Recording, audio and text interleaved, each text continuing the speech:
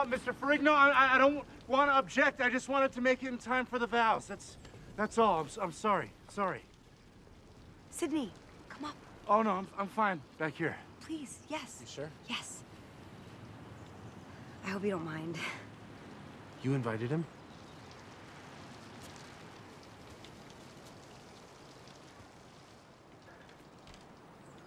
Well, I saw you walking on the lawn looking all sad, and I realized I couldn't let you get married without your best man. I love you so much. Zoe, thanks so much for inviting me. Of course. You got here really fast. Yeah, you know, when I was on the Vesp, so I just did the old weaveroo. Dude, you're lying. Your voice went up when you said that. His voice got high. Look, I was on my way when Zoe called. Invite or not, there was no way I was gonna miss your wedding. And I wanted to give you this. Oh, man, you don't have to do this. You know, I know you don't believe me, but I'm actually a pretty successful investor, so... Look, the billboards were my wedding gift to you guys. Man, they worked. Yeah, I figured when I saw the Ferrigs that, it must have worked. It's great. Lose the best. I can only imagine. I put him in a sleeper hold.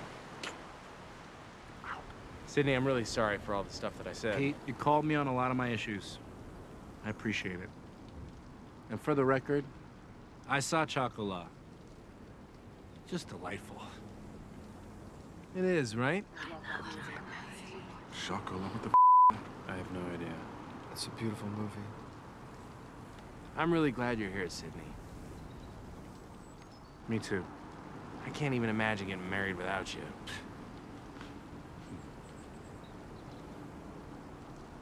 I love you, man. I love you too, bud.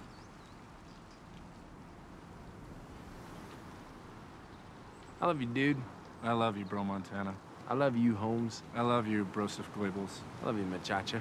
I love you, Tico Brohe. Okay. Right. Let's continue here. I so want to marry you. You will. I'm going to. Zoe, repeat after me. I, Zooey Rice, I, Zooey Rice, take you, Peter Klaven,